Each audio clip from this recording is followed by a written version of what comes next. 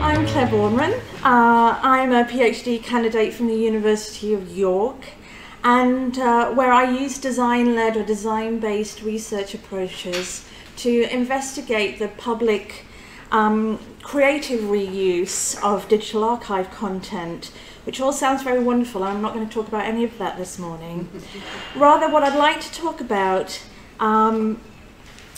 is a little bit about an observation I've made around the application of design in general, really, but it's applicable to user experience design as well within the UK heritage sector.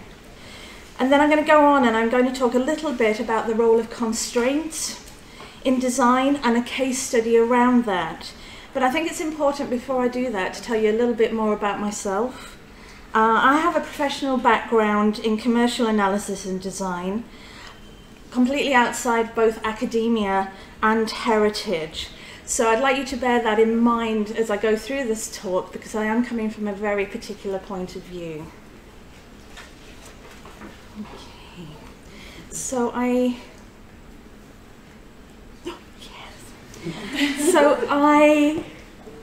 need to start with a definition, because for me there's an enduring confusion around what design is and isn't. And it's about design being confused with art. Design is not art. For me, art is really an expression, a creative expression of some internal reality. Design is nothing like that. Design is entirely external, and it is fundamentally an analytical process, and specifically a creative problem-solving process. Design starts with the end in mind. The outcomes that the design must deliver have already been decided and defined in earlier phases. Exactly what Jenny was describing earlier when she said she had to put in place a project management process that asked upfront questions. Who's it for? What's it for? What's it going to do? Design is messy. It's multiple iterations of information and knowledge acquisition and application. Design is experimental. It's trial and error, it's dead ends, it's backtracking, and it's compromise. Design is solving problems as they come up while moving from uncertainty, and I can't say to certainty because there's no such thing in design, to less uncertainty. And because of this, I feel that within design, or user experience design within the UK, there's actually very little design going on. And I say this because if it was being practiced extensively and consistently, I would expect to see greater variation in the experiences on offer, but I don't. I can pretty much guarantee what I'm going to get when I get there. And I just put this last slide in there because it's not just digital, it's in person as well. The design educator, Andrea Hernandez, perhaps has a lovely insight into what's going on here from her 6-year-old daughter. Her daughter at school, when presented weekly with a blank piece of paper and coloured crayons, every week without fail drew a rainbow. And what's happening is a very human instinct to exert structure where there is no structure. For the little girl, she went to the familiar and the comfortable, something that could use all these wonderful colours, the rainbows. And I feel that this is perhaps what we're seeing in the user experiences on offer in the UK heritage sector as well. But I'd like to talk now about constraints and how these might provide us with a way of moving away from this very similar offer and introducing that variety that's missing. In a wonderful piece of, I should just mention that whilst creative problem solving has a really long history in disciplines such as management and organizational studies, up to 100 years, it is almost incredible, but it's only within the last 5, maybe 10 years that the role of creativity within the design process has actually been studied to any degree academically. And I love this research, the bubble wrap test by Mehta and Son, which was done in the US in 2015, where they were looking to see the impact of scarcity and abundance on design decisions. So they took a group of student participants, separated them into two groups, and they primed their attitudes by having them write either a childhood story of scarcity, of lack, or a childhood story of abundance in any context, any resource context. Then they were all given a piece of bubble wrap and told to come up with some use for it. Their uses, their designs were then independently blind judged for novelty. Surprise, surprise, the scarcity group scored highest for their creative reuse of the bubble wrap. And the conclusion that the researchers came to was that, well, what had happened was the abundance group just had no reason to be creative. There was no incentive there for them to come up with anything novel. So I suggest that without constraints, there was no creative problem solving going on. Now, constraints and creative constraints in the world of design come under a group of design approaches. The image I've got here it comes under a group of design fiction. I have to say there is absolutely no consensus on this. You can ask 10 designers and they'll come up with 10 different groupings.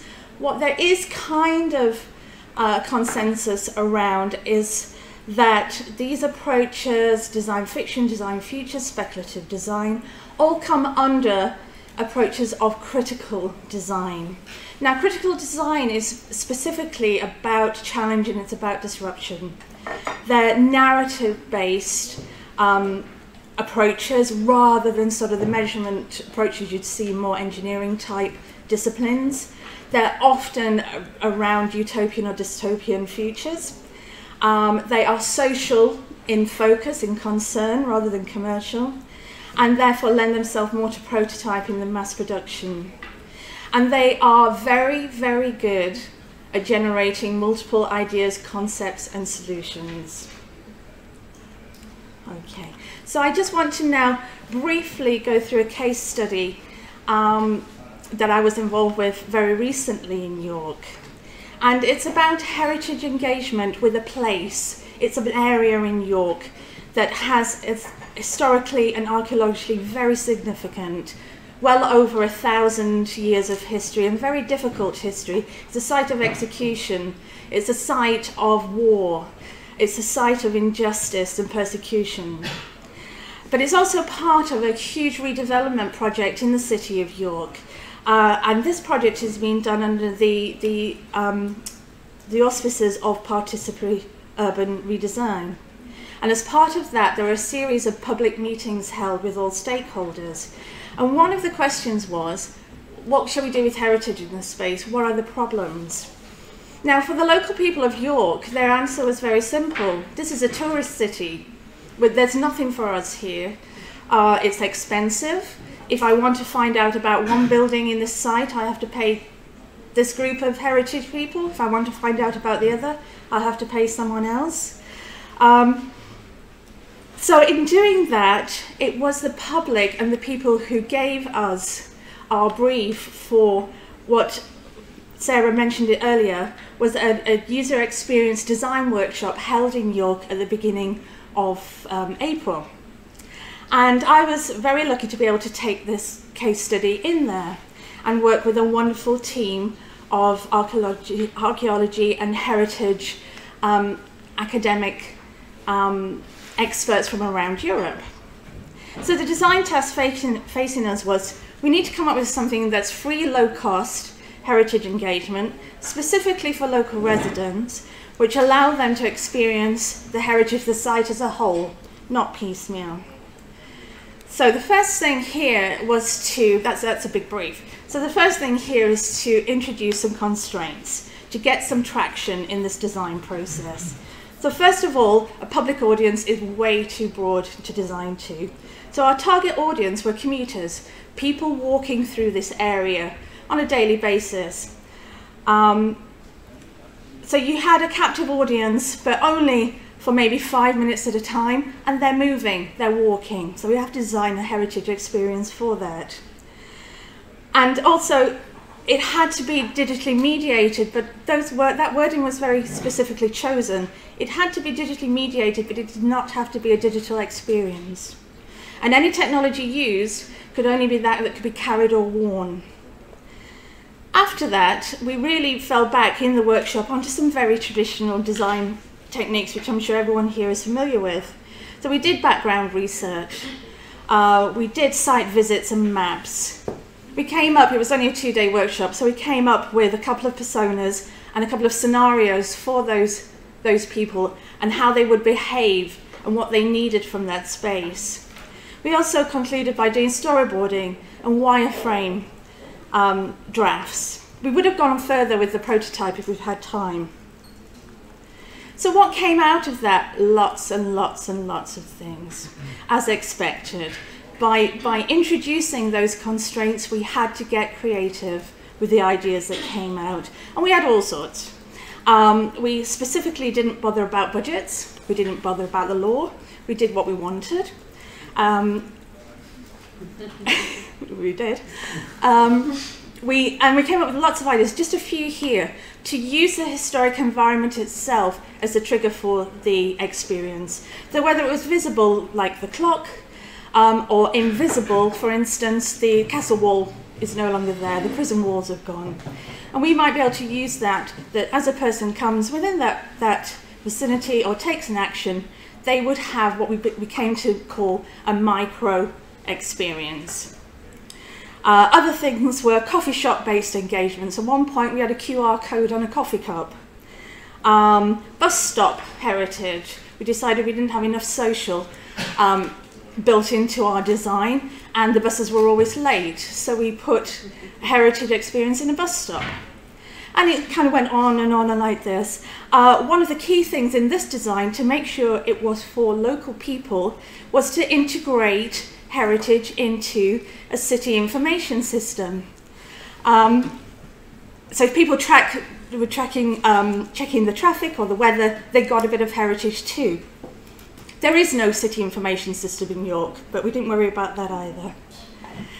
But the important bit in this example is what happens next. Because part of these design approaches, the critical design, the speculative design, is actually the return. It's the last part. It's where you take your concepts and your designs and you have to bring them back into the real world and now. This is where you get fit, where you have to make design compromises, and hopefully in December we're going to take some of these ideas out onto the street and have the people who gave us the brief in the first place use them and tell us what they're like. So I'm just going to thank you.